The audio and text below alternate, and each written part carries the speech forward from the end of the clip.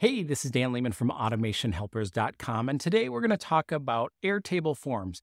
Everything you need to know from very beginners, so if you've never used Airtable Forms before, all the way up to some really advanced concepts like how do we update records? How do we split and create multiple records from a single form event? How do we do pre-fills and conditional logic? We're going to have everything in this video. So we'll start really simple and we'll progress a little bit along. And I think even if you're a beginner, this is going to give you a good idea of what can and can't be done with Airtable Forms. So let's dig in. So we're going to start things off by creating a new base. I've got this one titled Campus Events, where our goal in this is to capture registration information for homecoming. So that's this use case. Of course, you can capture any kind of information that you want. Just think about it as we're trying to capture a single kind of information with a single form, because it's going to come into this table and we want all of this information to be the same. Most people I know are actually more comfortable in this grid view, which is what Airtable defaults to. Rather than adding a form right from the get-go, we're going to actually start from the grid. Now, of course, you could start directly on a form and create fields, and that's just fine as well. But I think just for our broader audience, it's probably easier if we start with the grid view. I'm just adding a few fields here. I've got a first name field, single line of text, last name, which is a single line of text. I added a participant type.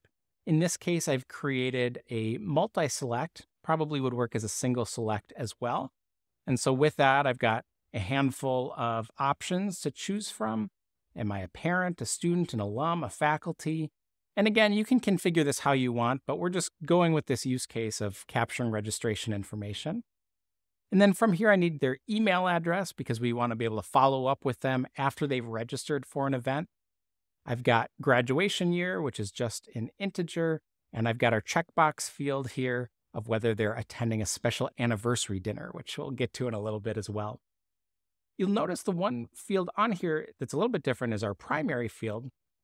And in this case, I was thinking, if we were at a large university, probably there are some registrants that might have the same name. So there's two John Johnsons. Well, we don't want it just to be their name field.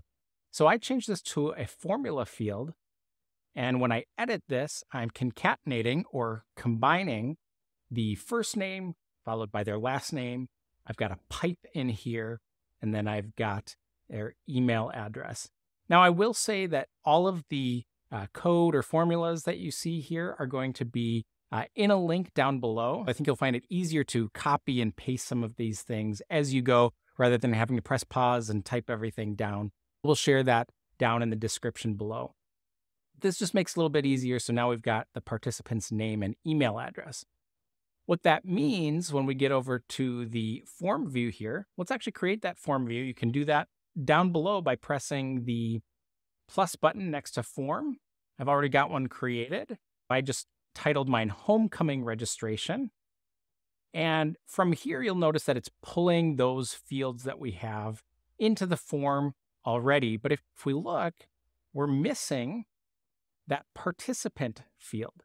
And the reason that is because any kind of calculated fields, dependent fields, in this case, all we're doing is concatenating their first name, their last name, and their email. Because of that, that's nothing that we can actually just click and change that data. It's being calculated by other dependent fields, other fields that it's dependent on. And so by doing that, we're not going to have access to that field here. Instead, they'll input their first name, last name, email, and it's going to combine that all for us on the back end. If we take a look at the fields, we might decide, I don't want a certain field on here. What if I wanted to remove participant type? I could drag that and just remove it, but I'm actually going to leave this back on here. So I still have my participant type. We also have the option, if we wanted to get rid of a field, you could click that field, click this little icon, and that's just going to pull it off of the form automatically. So whether you prefer drag and drop or clicking that icon just to make it easy. Now, oftentimes, both for accessibility purposes and just to have it make a little bit more sense for the user with forms, you might want to add some help text. Now, a first name's probably pretty obvious, but we could say, enter your first name here. And this is actually going to show for us when we display on the front end. So I can take a look at what it looks like to the end user who's filling it out by pressing this open form button.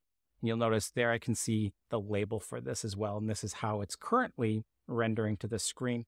Now, as we make changes, we can just go ahead and refresh this to see how that looks different to the end user.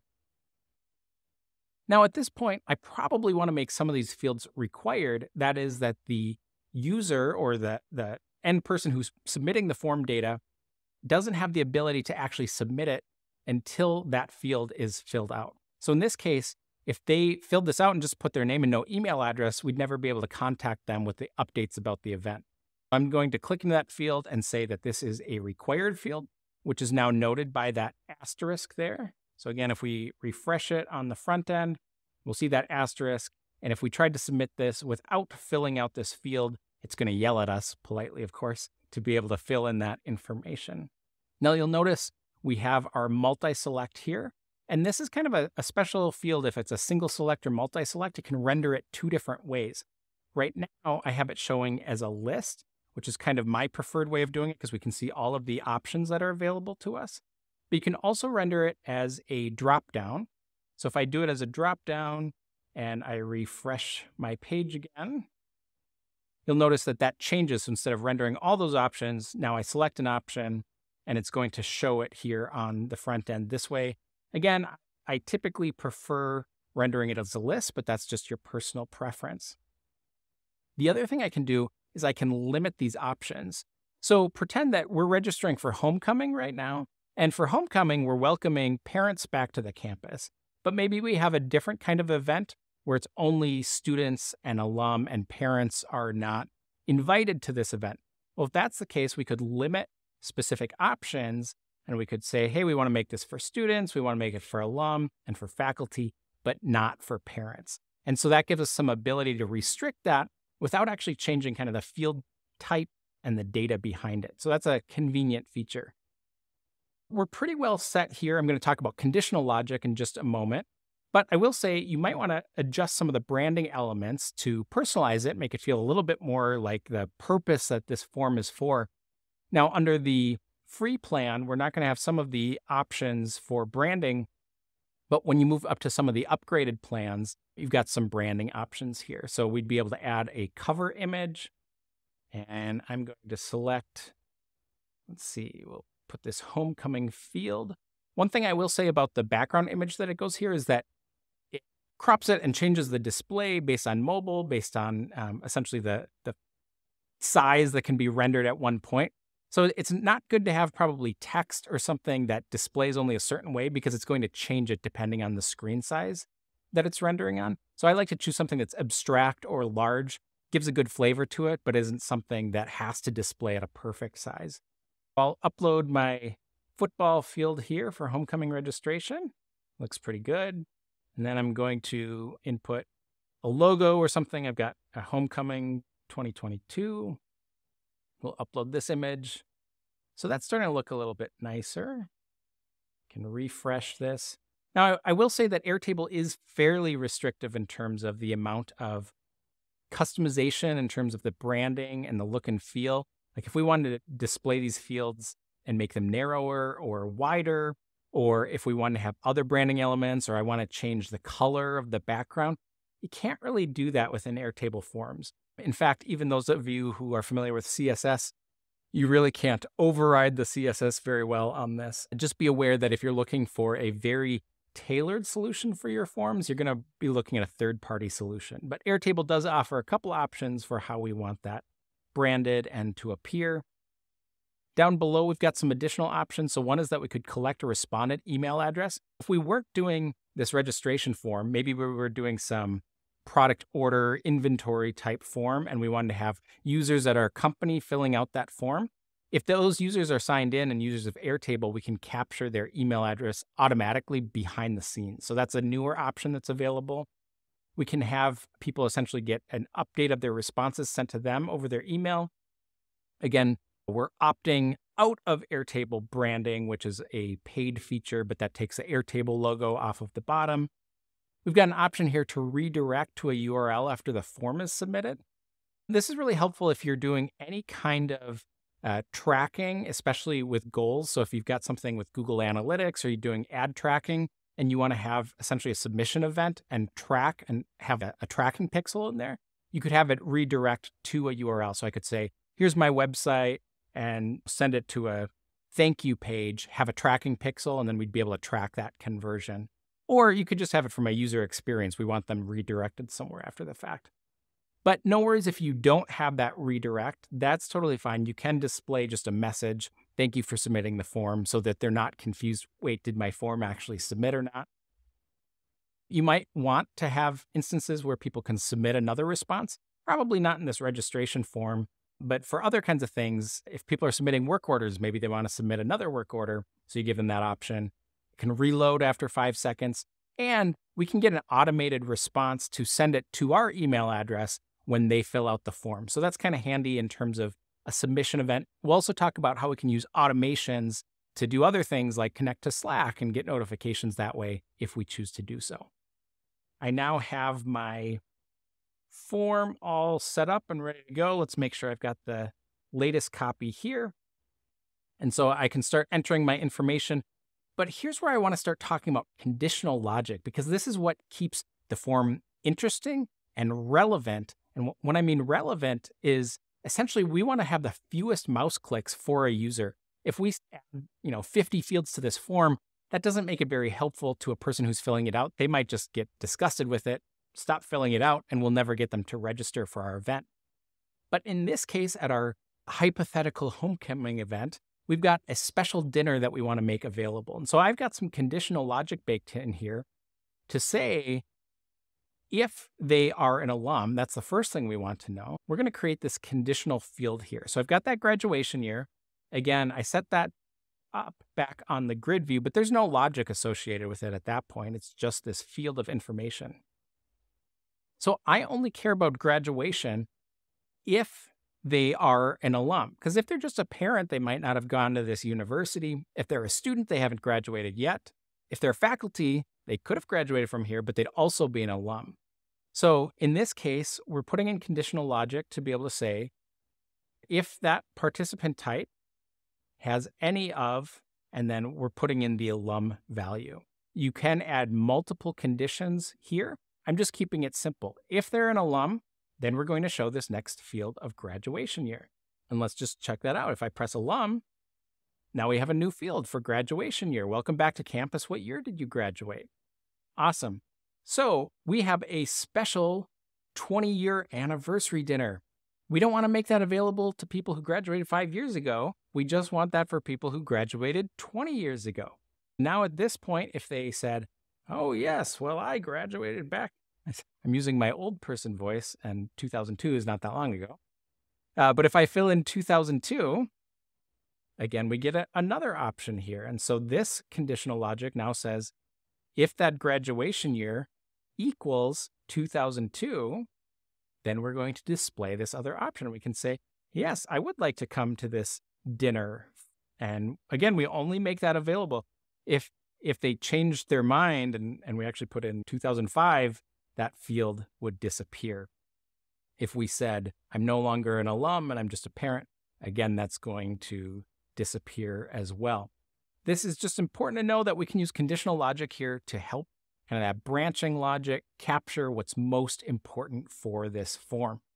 Now let's talk about building our first automation for this. And I'm going to hop back over, and so we still have our form here. I'm going to click on the Automations tab, and we're going to keep this really simple. We just want to send ourselves a notification on Slack because our university is using Slack.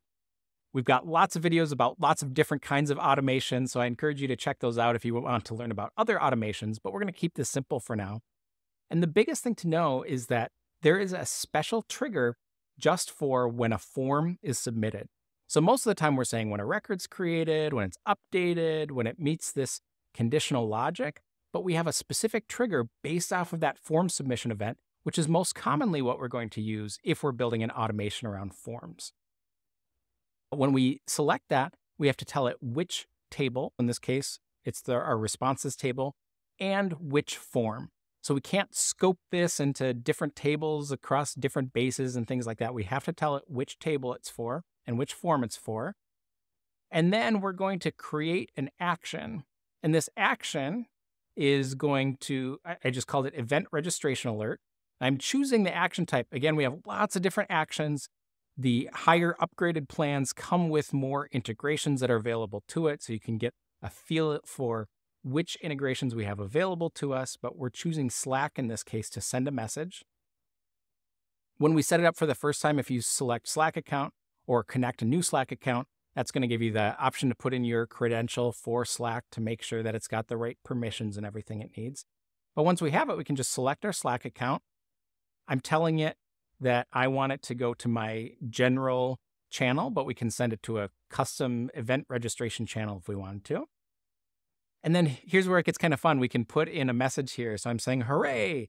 And then we can add in the fields that we want here. And you can do that essentially by anytime you want to press this plus button, and you can choose the fields that we already have to make that available. So I did this already. I put in, hooray, first name, last name, just registered to attend homecoming. And then what I've done here is that I'm also putting a link to the Airtable record URL. And I don't want it to be this super long, ugly link. I was able to use my brackets here and then put in event registration. So it should look pretty, but this will give me the opportunity that if we want to actually dig in, maybe we recognize a name on that list and we want to open up the registration record, that'll take us back into Airtable. We can give the bot a name. So event registration is what I called it. And then you can give it a bot icon. You can just Google this for Slack icons, but it uses this colon and then a little description and another colon at the end to be able to identify it. This is a little celebration icon. I'm going to go ahead and enter information in my form. So I'll say Dan Lehman, and I'll put in my email address here. We don't really care about the conditional logic really at this point. I'll just say that I am a student. No, whatever. I'll say alum. I'll attend my fancy dinner here. Let me go ahead and submit this. Thank you for submitting the form. If I open up Slack, hey, we'll notice we get it. Event registration has that icon that we talked about. Hooray, Dan Lehman just registered to attend homecoming. And I'd be able to click on the event registration link. And this is going to open up the record now, the submission record. And maybe we captured a whole bunch of other fields. It'd be really helpful to see what else we know about this event registration. And we have all that information here. Hopefully this helps. This is covering really the basics of forms, how to create the forms, how to add conditional logic to forms, and now how we can actually have some automations running on the submission logic as well.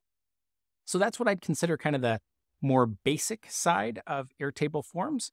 Next, we want to get into how we can actually pre-fill forms. So how can you send information behind the scenes so that it's already filled out in the form and it doesn't rely on the user to fill out everything themselves? To do that, I've got a different example, this pre-fills example. Now, this is where we're going to start to have more of that formula logic on the back end. So it might be helpful to check it out on the blog article that we've written about it, again, in the description below. For this example, I just need this single table, basically the form submission itself. And in it, I've done very similar to last time. We're not sticking with the homecoming example. We're just treating it as a contact form on a website. I'm capturing first name, last name, email address, phone, and then I'm also capturing their product interest. This is a single select drop-down field. These are just different software packages. Again, it can be whatever's most relevant to your business, but I've got CRM, ERP, or marketing automation platform solutions. If I take a look at the contact form, let me open up this form. When I have my contact form, again, we see that all available on the front end. Nothing very fancy, didn't even add branding to this, but we're going to show how we can pre-fill the information that we want. So if I go back to a grid view, let's say in this case that we wanted to indicate product interest and we wanted to send that to the form automatically. So when the user opens up this form, now it's automatically going to say, oh, they're interested in CRM. Okay, so let's take a look at this example. And I built a formula just to help construct this link for us. That's the only reason I have this field here in the table. You don't actually have to keep it here. You could construct it in Google Docs if you wanted to, but it makes it a little bit easier here for us. I'm going to go ahead and open up this formula field. I'm going to press Edit, and I'm going to drag this down a little bit just to make it easier to see. What we're doing is first we have to say, here's the form, and then we have to say, here's the information, and here's the field that we want to be able to send it to. So those are the concepts that we're looking at here.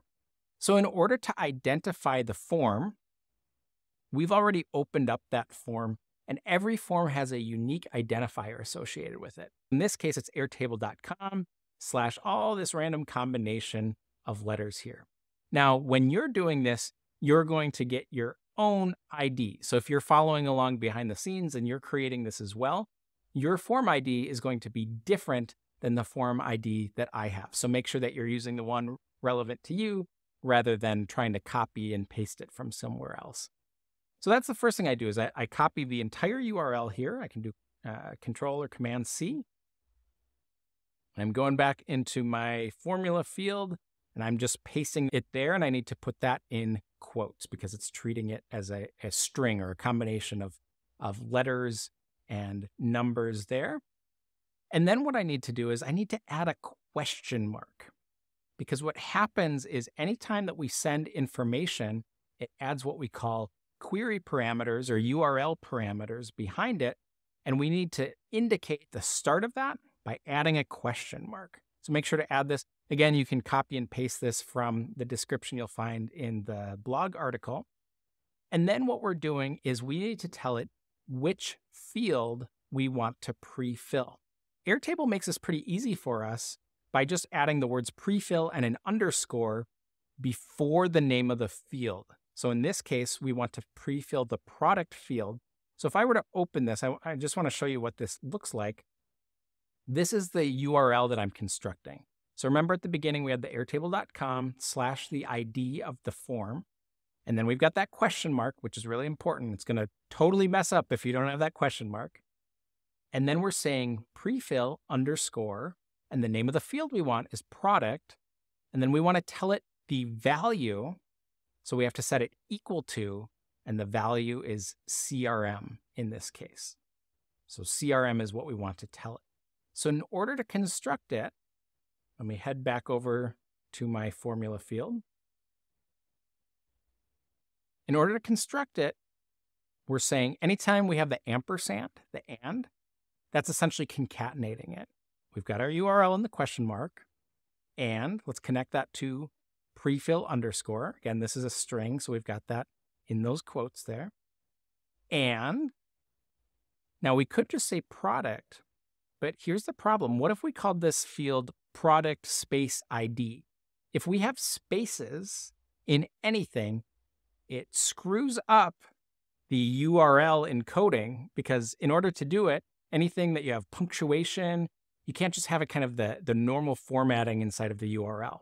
So Airtable has a function called encode URL component that says, hey, if we pass it a name and it's got spaces, it's got punctuation in it, we're going to automatically beep, boop, beep, boop, fix that so that it's going to display the right way in the URL. In this case, I wouldn't have to have encode URL component because product is just a single word. There's nothing fancy about it. But it's important that you have that, especially if we had a space in it or anything else that makes it complex. I think it's just a good habit to get into to automatically encode URL component everything. And so I'm putting that inside of parentheses. I've got product, then I've got my ampersand again. Product is the name of the field. So I put the name of the field to encode that. If we look at that example, that's what's displaying here is this prefill product that I'm saying is equal to, that's in quotes again, got my ampersand. And now I'm encoding the URL component and saying the value is CRM. So remember this, the values are coming from here. I could put ERP if I wanted to. I could put map if I wanted to be able to indicate that product value. This can always be a little bit confusing because there's a lot of text there. I really would recommend copying and pasting it for the very first time and then starting to tweak it based off of your own values. That's how I started the very first time I did this. I think almost anybody who's done this can say, I started from copying and pasting somebody else's formula field here to construct it. And what that does is that it constructs our URL that's necessary to pre-fill this on our behalf. If we click this form, now that automatically pre-filled that value for me. to CRM. We can automatically fill in our product interest, which is really helpful. Now, we can do this to any number of other fields, and I'll show you an example of that in a moment with multiple fields, but that's the idea behind it. Now, here's what's really interesting, and this is kind of the next advanced concept with this, is that what if we wanted to be kind of sneaky? Think of this from a marketing automation standpoint. What if we don't want the user to know the product that we're saying that they're interested in is in CRM? So imagine you've got your marketing website and people visit a page, and from that page, it's about CRM. And so we want to send this information secretly to our form so that when they fill out that form, we're still sending that information through the form, but they never even see that they're interested in that product. Well, that's where we get an example to, let me just uncover my hidden fields here. We'll call this hidden product interest. And again, this is another formula field that I use to concatenate this information. It's very similar to what we had before. And let me edit the field. So you'll notice that the structure is very, very similar. Here's my URL that I have, and I'm pre-filling it, and I'm saying my product and the value. And now what I can do is I can say, and hide. So instead of pre-fill underscore like we did before, we can say, and hide underscore product and set that equal to the value of true. So that's, by default, it's false. We're showing that field. But if we want to hide the field and still send a data, we can say true. So now if I open up this, got my first name, last name, email, phone. I don't see anything about a product. Or users just click through a link that we have on our website, fill out this contact information.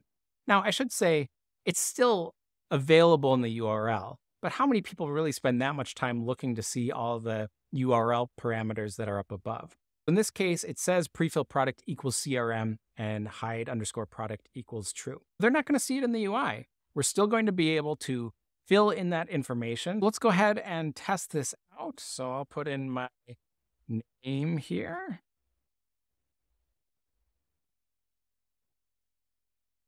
And I'll submit this. Great, thank you for submitting the form. And then I'm going to go back here, and it's now added a new form entry for me. And it includes that CRM. And again, without me ever seeing that in the UI on the front end. So that's how we can go ahead and have pre-filled values and be able to have hidden pre-filled values. Now we're going to talk about how we can go ahead and update a record with a form entry. For this example, we're going to pretend that we're a business and we have a large number of contacts, and we need those contacts to keep their contact information up to date. So my goal is to be able to send out a link to a form to every contact every 6 months, every year, to get them to self-update their own information. So with that use case, now we're talking about forms to be able to update records, which is not something that they do just automatically. So we're going to learn the trick to be able to do that. In order to do this, I'm actually still in the same base as before, but I've made a couple of tweaks. I still have my contact updates. This is what stores the form submissions. We have that table, which we used before. I took off the product information. And then I also have my contacts table. Now, this is like our core record, our source of truth about the contact information of our customers. We could use an account record or something very similar. But the idea here is that we want to be able to use the same fields so that if we make updates, if a user makes updates to their fields and submits the form, that it's going to update those corresponding fields in the actual customer or contact record here. On our contact updates, we have our first name, last name, email, and phone. On our contact record here, we have our first name, last name, email, and phone. And then I've got a couple other extra fields that we'll talk about in just a moment. If I'm back on my contact updates, there's one additional field here, and this is our contact ID. And to do this, I added a field, and I did link to another record, and I linked it to the contacts. Again, I'm on the one that tracks the form submissions, and I'm linking to that core contacts table, and that's what I'm calling the contact ID. Now, if we take a look at this in the form itself, update contact info, I've got that contact ID, first name, last name, email, and phone. Now, if I were to open this up to see what the user would see, this would be a pretty bad experience if we let them choose, because they would be able to see a table of all of our contacts. And we don't want to expose that to our customers of, hey, we're just going to give out everybody's customer contact information. We don't want the user to self-select. Instead, we'll get it to automatically pre-fill the unique identifier of their contact record. And I'll show you how to do that in a moment. If I come back into my tables, that's how we are set up. We've got that contact ID showing. That's our additional field over here. Again, that's the link to the contacts table. If I'm back on my contacts table, here is now the table in which we're going to create those additional formula fields. I've got a more simple example, and we'll do this one first. So I've got this called update info. And in here, if I edit my field, it's going to feel similar to our previous example, where we have the form ID. So airtable.com/the form ID. Again, that question mark is very important. We need that. And we're going to pre-fill our contact ID. So again, that contact ID is over here, our contact ID, and we want to be able to pre-fill that. And we're going to pre-fill it to this exact record ID. This is the core Dan Lehman contact record, and we want to be able to take the ID that's behind the scenes, and we want to populate that in there. What happens is we don't have to type some long, crazy ID for this record. In fact, just to show you what that ID is, if I pop open my record here, you'll notice that we have this unique record ID. Sorry, let me highlight it here. Starts with REC. So every contact record has its own unique identifier, and we don't want to have to copy that and paste it in or type that in. We want it to populate that dynamically. And so if we are editing this field, and again, all of this formula information can be copied and pasted from that blog article that we have linked, but we're saying set that equal to record ID. And this is something that Airtable has to make it really easy. So all you have to do is start typing record ID, and you can click on it. Ta-da! So we've got our contact ID, set it equal to record ID. I have to finish encoding that. And then we're also going to hide that contact ID. So if you remember from the previous section where we were talking about hiding things on the form, because we don't want that contact ID to show up and have them get confused and start selecting other customers' contact identifiers. We're going to hide that and set it equal to true. So that means if I now pop open this record, I don't see that contact ID anywhere. Of course, it's still hidden there behind the scenes because we're pre-filling that contact ID to send it what the ID of the record is, and we're hiding that from the form. So imagine this is the link. I could copy and paste it into an email and send it to the customer. I could have a marketing automation tool use it. I could create an automation inside of Airtable to send this out with this specific link to send it to that customer. But this link that it sends is going to be tied to that specific customer. If I had another contact record in here, its link would appear different because it would have its own record ID. So that's one important piece, is to make sure that each customer gets their own version of this form. Let's go ahead and test it out. Let's say, in this case, this is my contact information, Dan Lehman, and my phone number is what I want to change. So I get this email from this company and I say, you know what? My phone number has changed. I need to update that. And so I'll put in my name, email address, and now I'm changing this phone number to say my phone number is now updated, and I will submit it. Let's see what happens. Now, if I go back to where that form submission lives in that contact updates table, this is what's really cool. I filled out my form submission. It's got my name, Dan Lehman, my email address, my new phone number, and notice that because we pre-filled the contact ID, automatically linked it over to this contact record. So we didn't have to do anything other fancy, didn't leave it up to the user. So this is the first step behind the scenes. But if you haven't set up this other piece, it won't have done anything. It won't have actually updated this. Now, I've got an automation running that did actually update the phone number. So if I expand this record, notice that this automation ran, and my phone number before was 701-555-0000, and now it's updated that. So it did exactly what we wanted it to do, which is to say the contact updated their contact information, it knew which record to assign it to, and then boom, it automatically updated their contact information, their phone number. Let's talk about how to set up that automation behind the scenes to do the heavy lifting. We've got an automation event here. Again, similar to last time, we're running it when a form is submitted, and we have to choose the table. This is the contact updates or the form submissions table, and we're using the update contact info form.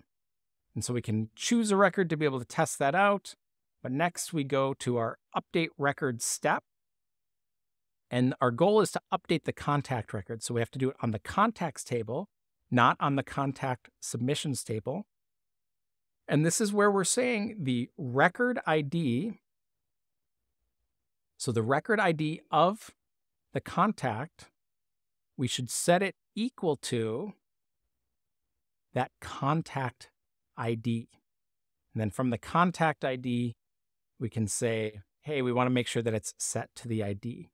So this is saying, if we go back over, that this value that's here, which again is that rec 1, 2, 3, 4, 5, 6, 7, 8, that long ID that it is, we want to take that ID and search all of these contacts to find which one matches, and that's the record that we want to update. If I come back into my automations here, this is the record ID. That's the most important piece. And then any of these fields you can just map over. So these are fields that are on the contact table. And then I'm saying populate it with the first name from the form submission. Populate it with the last name from the form submission. So you can use any fields that you want it to have it update. The most important part is making sure that it knows the correct identifier to be able to update that record. And that's really all you have to do. This might be a video that you rewatch a couple times just to get those steps into place, or go through the examples that we have in the blog article, whichever is easiest for you. But that's going to make it so that you can actually update records instead of just creating new records for it. Now, if you wanted to, you could have it delete the original form submission record, but I usually like to keep a historical record of it so that it's there. But again, we're able to see that historical context that automation updated that record and when did that occur. Now, I did do one more example here, which just extends this a little bit. This is a new formula field, because here's where I think we can go the extra mile. Remember when we opened up this record to make an update? This is kind of annoying if you're telling a customer, hey, go ahead and update your contact information, but you don't even know my first name or my last name or my email. That leaves kind of a sour taste in my mouth. I don't want to waste my time updating all of this contact information all over again. So what if we pre-fill more of that data? So I've taken this example, and again, it's a little bit longer, but all of these are pieces that we've already talked about in examples here, which is to say we're going to pre-fill the first name. We're going to pre-fill the last name and set it equal to the value of last name. We're going to pre-fill the email and set it equal to the value of the email. So now if I were to send this link, notice that the URL is quite a bit longer up top, but look at how much of a better user experience it is. So if I send this to a customer, now it's got their name already populated, their email, their phone number. And so now if I want to make a change and I say, oh, the phone number you have on file is incorrect, that makes so much more sense than having just a blank screen. So when I submit it, it follows the exact same process as before, creates a new form submission event. And then if we head back over to the contacts table, it's already updated that for us because it followed the same automation path. So that's one thing I do is as much as I can pre-fill to make the user experience better for the customer, you absolutely want to go that route. Okay, so from here, I found a really good comment from a viewer of another video who said, hey, I like this idea of pre-filling things, but I don't want to have a unique URL every single time for every single customer that I have. In her example, she was a teacher and she wanted to update all this stuff, but she didn't want to like individually send out emails with unique links to each person. She wanted to just send out one link to everybody to be able to make updates. So in this next example, I'm going to talk about how can we do this that relies less on pre-filling, but still has the opportunity to be able to update information. We're going to go exactly with what that teacher's requirements were. And so I've got a student contacts table here. And notice that I've got, this is my core record again. My core record is students, and then I have student updates, which is for my form submissions. And in my students record, I have 3 students. They have a student ID, first name, last name, and their email address. Now, in order to use this example, you have to have some kind of unique identifier. It could be a student ID. It could be an email address, but somehow it has to uniquely represent just that individual. It can't represent 2 different individuals. And so what we can do here is have a student updates form. And with this form, let me open this up and fill it out. With this form, we're actually asking the student for their student ID because we're going to rely on that ID rather than the record ID and the link that we built. We're going to rely on that to then update that record. So in this case, students don't typically share their student IDs, so that's not an issue for us. Let me go back to my students table, and we'll use my example. My student ID is 000123, and let's say I want to go by Dan instead of Daniel. I'm going to change my first name here. 000123, and I'll put in my name of Dan instead of Daniel. And then I will put in my email address. And when I submit this, let's check out my grid view here. And we've got my form submission event. And so when I come back to my student records, my name has now been updated to Dan, which I can see is because of this automation that ran. Before I look at the automation, again, remember this does not rely this time on that contact ID and then creating a special formula field. There's no formula fields that are needed as part of this. Instead, we're relying entirely on an automation. We're going off of a form submission event when that student info updates is updated.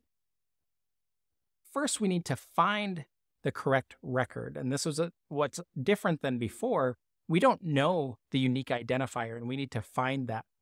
So what we're saying is we need to search for the student. So we're going by the students table.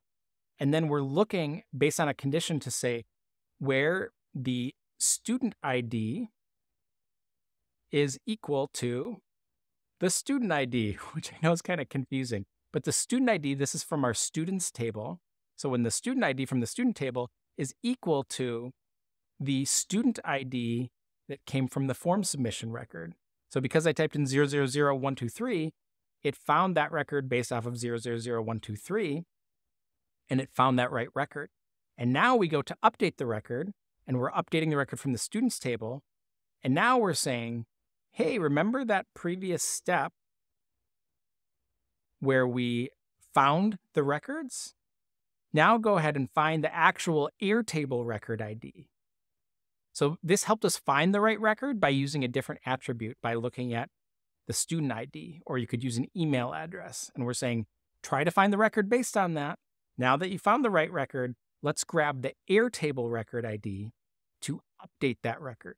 And once we update that record, now we can say update the first name, last name, email, again, any attributes of that record that you're looking for. So this is a different approach here. Again, remember the last example, we created this whole complex formula field to say, hey, customer, you need to click on this specific link because it pre-filled their information. In this example with the students, we don't have to have any unique URL for them. They can all go to the same form. I could post that on my teacher website to say, here's your student update form. And then they just have to know a unique identifier like their student ID or an email address to then be able to send that information and have our automation run. And now for our last complex example. Your brain is probably spinning a little bit at this point, but that's okay. We just want to make sure that you get an understanding of how all of these pieces can work. And the last example that I've heard from a lot of folks is, how do I have a single form submission event, but have it go and create two separate records rather than just a single record? And that's what we're going to answer with this use case. So I've gone over this a little bit in another video that I have on building a sales CRM. So if you want to watch that video, we've got the link here. And from here, the use case is I have a submission form on a website. They're putting in their contact information, and we wanted to create both an account record for their organization, and we also wanted to be able to create a contact record for that individual person. Got a contact submissions table. Again, very simple. We've got a name, an email address, how can we help? And those are the primary fields that we ask from that user. Name, email address, how can we help? Very, very simple. Again, add more fields if you need them. But what I'm doing is I created kind of an interesting way to be able to understand the email domain that they're coming from. So when you get an email address, assuming that this is a business-to-business use case, they have a personalized email domain. So we're using Elon Musk at Tesla.com. We want to be able to identify the Tesla.com as their email domain. So I have a formula here. And again, this is one that you can copy, but essentially we're saying, let's find just the part of this that occurs after the @ symbol. That's what this formula is doing to identify this email domain. And then from here, if we go to our accounts, again, these are our master records here. We have a whole bunch of accounts, and I could populate all of these, but I have it populated for Apple.com. They have an email domain, and Tesla.com. So these are already here. Now, let's say that someone new is going to contact us from a new company that we haven't done business with before.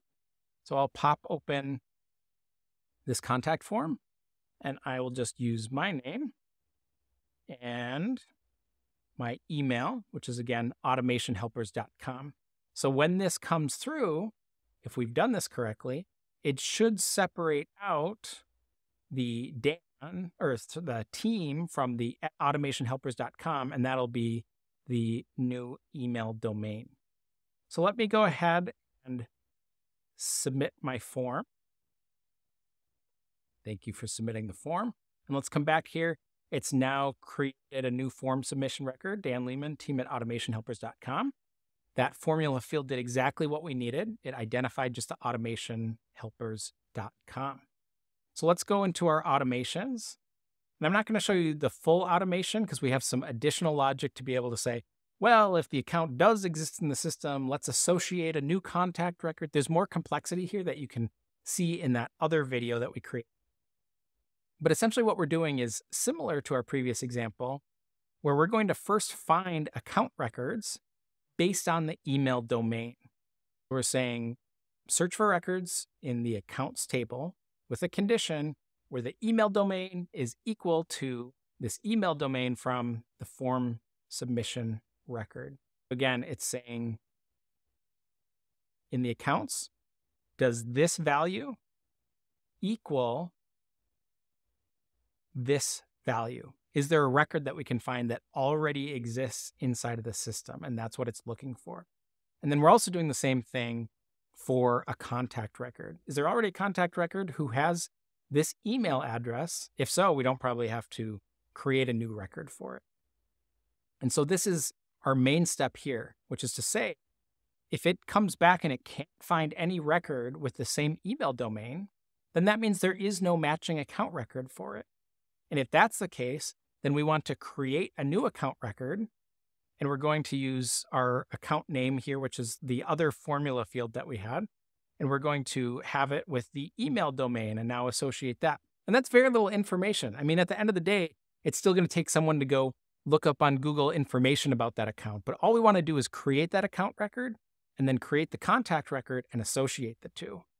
So then the next step I have is also create the contact record.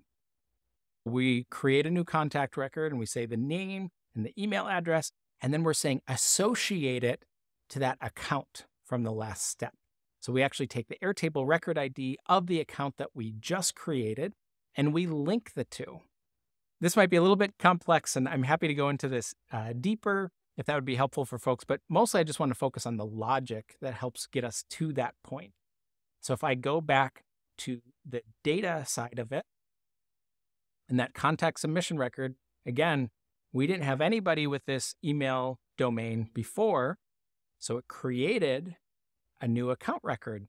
What do you know? Automation helpers. And it doesn't know their LinkedIn and their website and all these other things, right? Because eventually we would have to look up that information or use some BI service to look it up, but it still created it. So it created our account record and it created a new contact record as Dan Lehman, and it associated those two. So I can also look on my contacts. I should be able to find, yep, here's Dan Lehman from Automation Helpers. It's got my email address, and it's got the associated account record for it. Everything else can be filled in, do some research and legwork. But this is an example of how we can take a single form submission record, and instead of just having that form submission, we can now create those two separate records and associate them together. I hope this has been helpful for you. I know there's a lot of information in this video, everything from starting off with a form for the first time to handling some of these really complex situations. But I hope this is helpful for you as you're trying to see what is possible with Airtable Forms. If you have questions about Airtable Forms, what's feasible, what's not feasible, do I need to use a third party to be able to accomplish this? Please let us know in the comments below. Thanks.